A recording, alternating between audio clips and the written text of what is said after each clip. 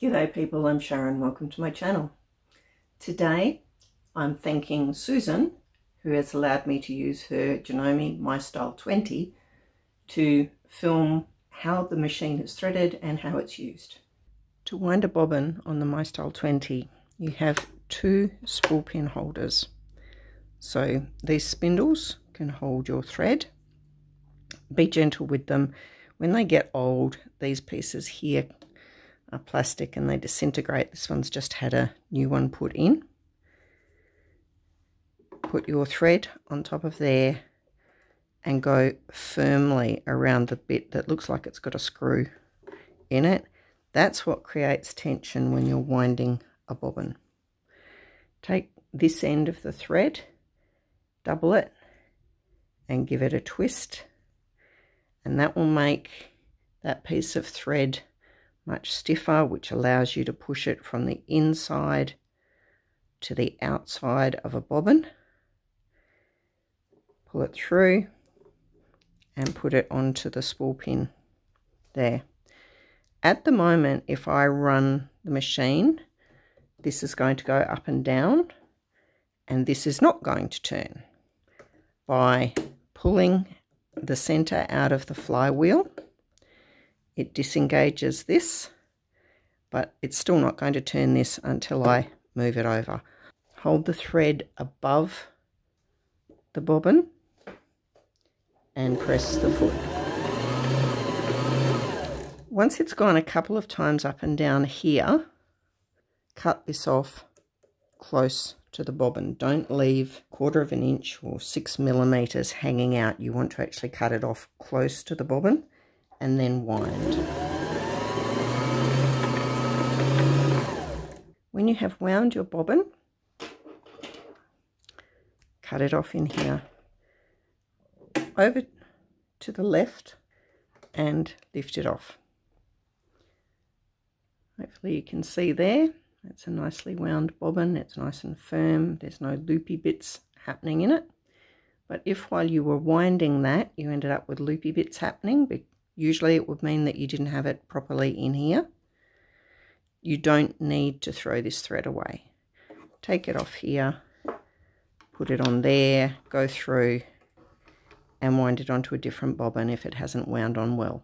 To thread the main body of the machine, I am going to put that down on there. Doesn't matter which way around it goes. Here is the indication. I need to go under that. Don't go through this, that's only for bobbins. Go under here. And I pulled it all the way through.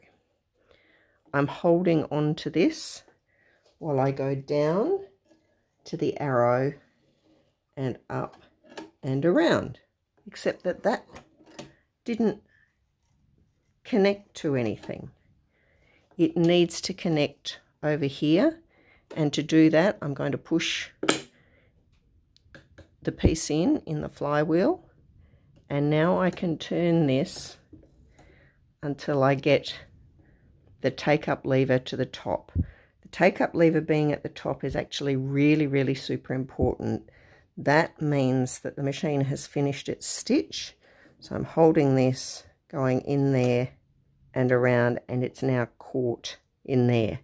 When the take-up lever was down, I couldn't get it to catch into it.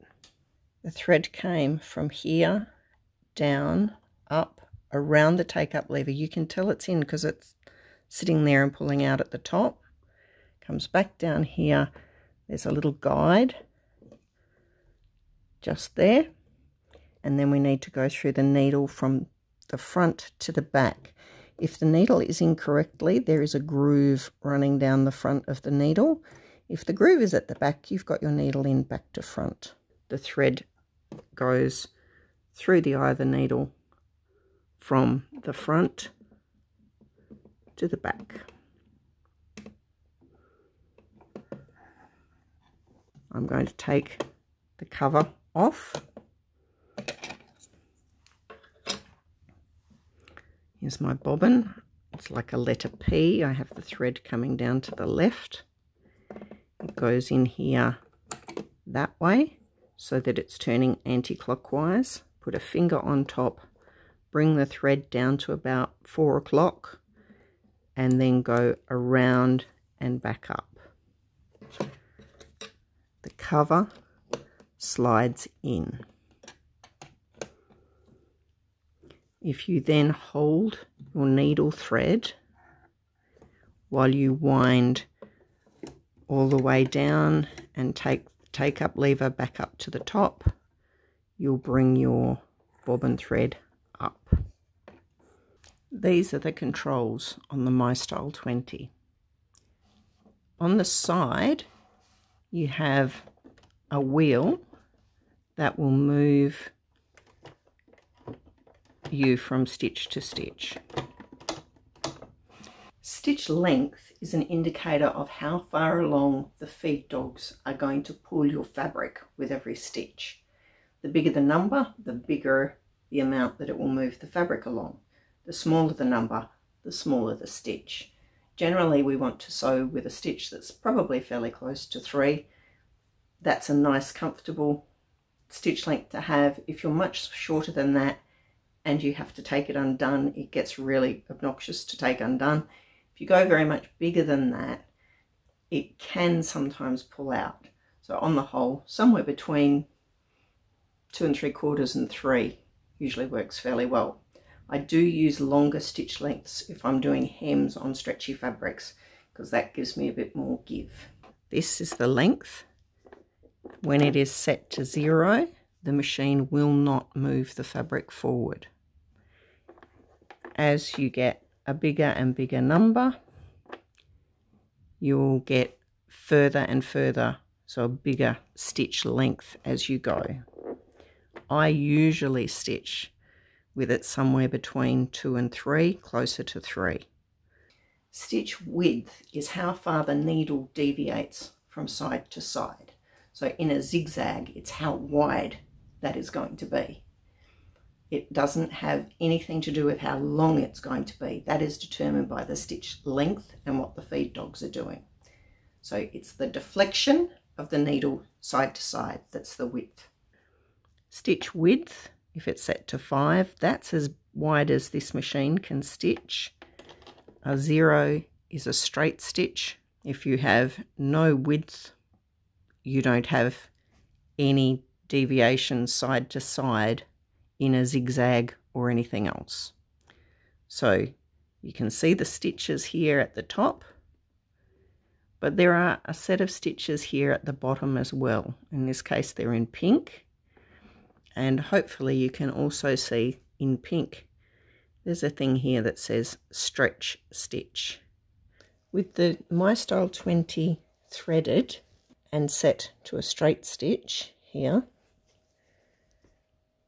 I would normally be sewing with the length somewhere towards 3 and the width on 0. And the reason I have the width on 0 is that that puts the needle into the center position, which is where the markings on the foot plate apply.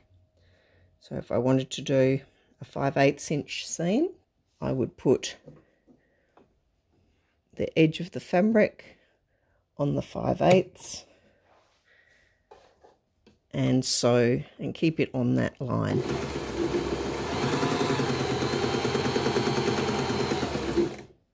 Make sure you take the take-up lever all the way to the top, lift the foot and pull the thread to the back.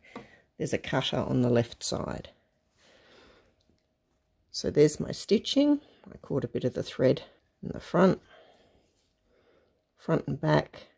There's the tiniest little bit of red showing through on the back, tiniest little bit of blue showing through on the front. So that's a nice tensioned seam. I'm going to do the same thing again, just running down next to that last lot of thread, and this time I'm going to use the reverse key. So as I'm sewing along, I will press that. As long as I'm holding it in, the machine will go in reverse. When I let go, it'll go forward again.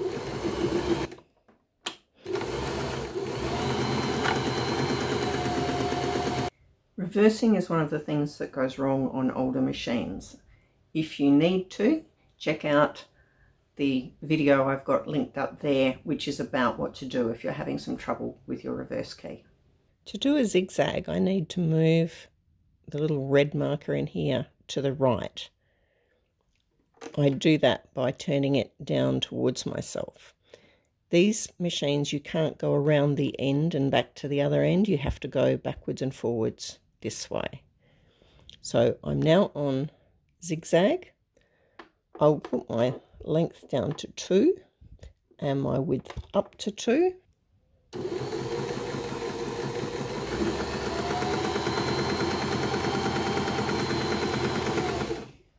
Take up lever to the top and pull the fabric to the back.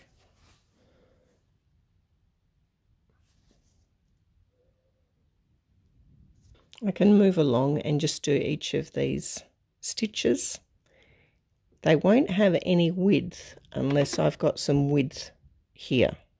I'm now looking at the stitch for the blind hem stitch. Now, I don't have a book for this, so I'm not sure what width the machine would ask you, the information book would ask you to put it in. Probably wider than that. If I went up to about 4, that's probably a good width. And the reason you want it up that high is so that the difference between the big bite to the left and the other ones is quite pronounced. This, it will be very hard to get your blind hem foot set up on. I'm going to go over here now for the decorative stitches. We'll go to the end one, little scallops. These sorts of stitches, you need to have the width quite wide. The length needs to be in this area where the buttonhole is indicated, and usually towards the bottom of that.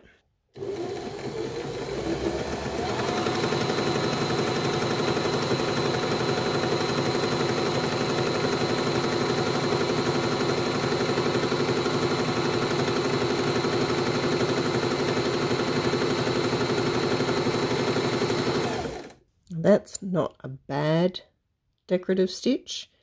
If the stitch length was a little bit lower, then they would be closer together.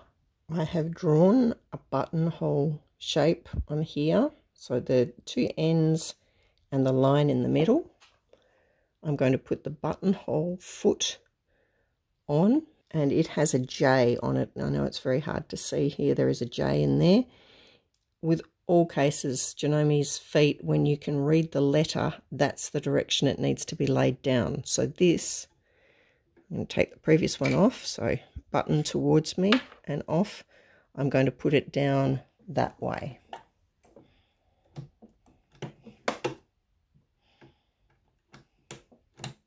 Before I start doing a buttonhole, I'm going to put fabric under the foot and put the foot down. And I'm going to needle down and needle up. And then I lift the foot and pull that fabric out. And all that does is get my threads through the buttonhole foot. I need to now put the needle into the end of that buttonhole. And I've got to be on the buttonhole, so I need to move back to part 1 of the buttonhole, and I'm going to shorten that a little bit because I know from when I did the decorative stitch it was a bit longer than I wanted it to be. So there's my picture of my buttonhole, how long I want it to be. I need to get that buttonhole in the middle of the foot,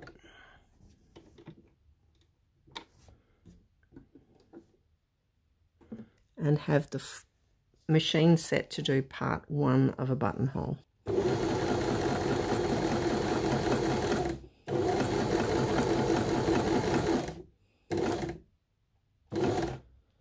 When I get to this end, I need to move to part 2 of the buttonhole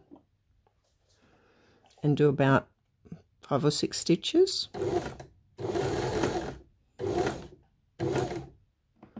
Then I go to part 3 of the buttonhole. And this will do the backwards bit on the right.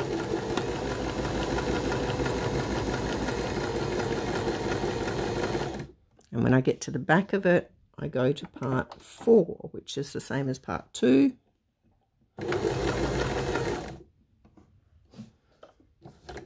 Out to the back and cut off. Now, in this particular case, the tension on the machine has not been perfect. It's actually better on the back than it is on the front. And of course, it's obvious because we've got 2 different colours in the thread. It would not be obvious if you had the same thread top and bottom.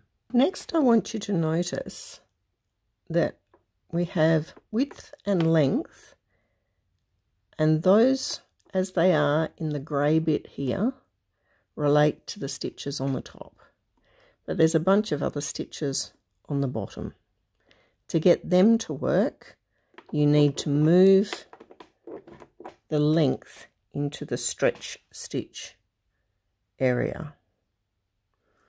And that's pink, and they are pink. I currently have the 3-step zigzag selected.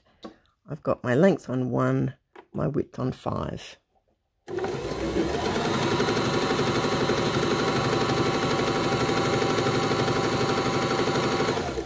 I just got that top one. The pink stitch underneath it looks like a lattice, and to get that lattice I need to move my stitch length down to this pink area where it says stretch stitch. And there we go, it's now down there. So the remainder of this line, I'll show you what it does.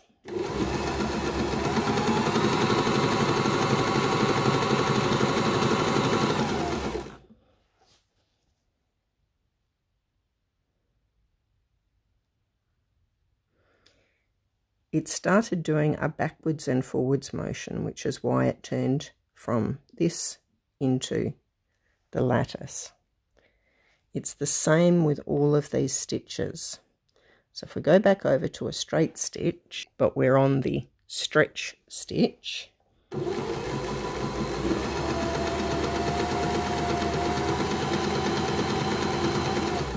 so that's with it on the stretch stitch.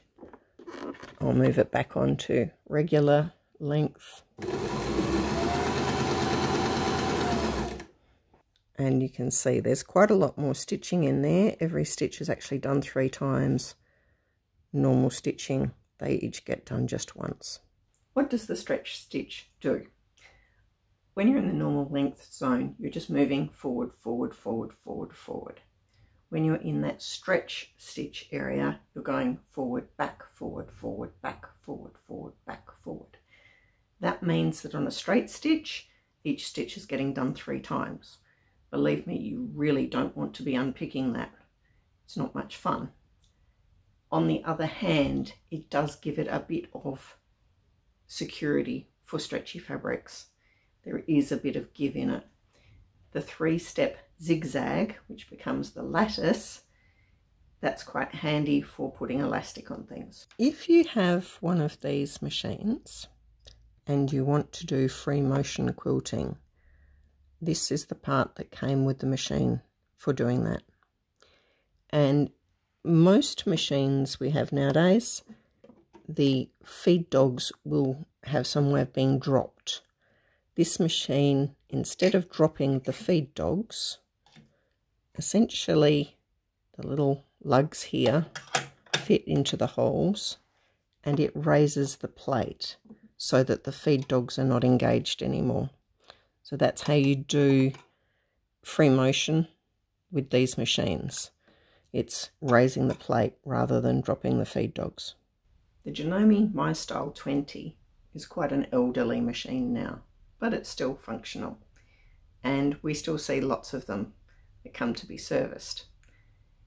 The problems you're really likely to face at this point, those little plastic bits around the spool pins can disintegrate just with age, and also the difficulties we sometimes have with the reverse key.